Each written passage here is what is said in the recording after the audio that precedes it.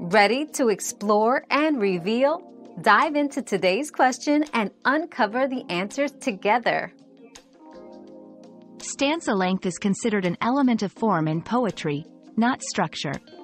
It refers to the physical grouping of lines within a poem, creating a visual and rhythmic division that can enhance the poem's meaning and emotional impact.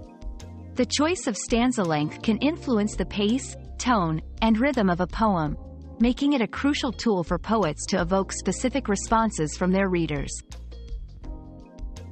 Our quest for knowledge never ends. Thanks for being part of today's discovery.